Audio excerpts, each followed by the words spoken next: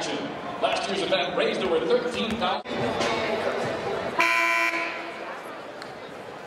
Ladies and gentlemen, great pride, their work and daily dedication, combined with academic achievement, community service, and personal integrity, is noteworthy.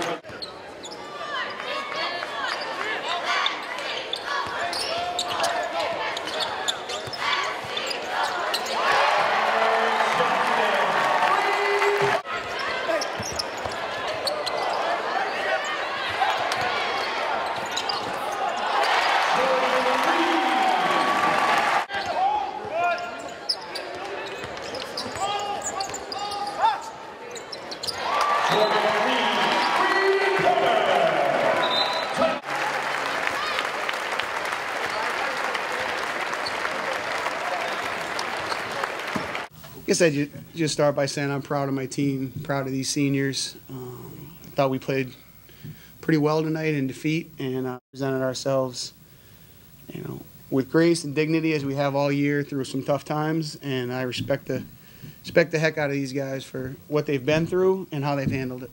It's been a great experience for me. I have fans in the community that supports me really well. And I couldn't be more proud than, to be a part of this program with the up and downs that we've gone through. But it's a great feeling, just even if we did lose our last game, I'm just proud overall. I mean, I didn't think this day would come, honestly, but I knew. So it was a privilege, though, to play for this community and an honor. I've enjoyed my time here, and I've loved this community. It's been a second home to me. I just am emotional for them. I've been through a lot of senior days. I'll hopefully be through many more. But I have appreciated them, and I think we formed a bond in a short time. So I knew that their emotions were running a little bit. So I was trying to be respectful of that. But I told them before the game that who they are as people is far more important than how many wins we have. And I felt very comfortable with our crew of people, and I think that's why the community has continued to support us.